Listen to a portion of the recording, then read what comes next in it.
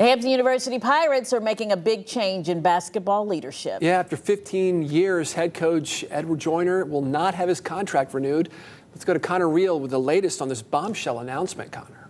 Yeah, that's right, Philip. It's been a big morning out of Hampton, and it's been a tough 5 years for the Pirates. It's been that long since they had a winning season. They finished this year at 9-24 overall and 3-15 in CAA conference play. All of this leading up to the end of Joyner's tenure in Hampton. But with that being said, what a tenure it was. 7 postseason appearances, including 3 NCAA tournaments and 1 NIT. Now, this includes a win over Manhattan in the 2015 NCAA First Four, those play-in games before the first round. The following season, 2016, the Pirates won the MEAC regular season and conference tournament.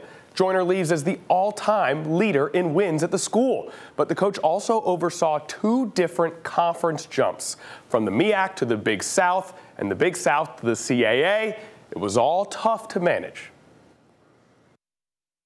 It's been a heavy lift to get to this point, and I think Coach Joyner did a yeoman's work getting us to this point.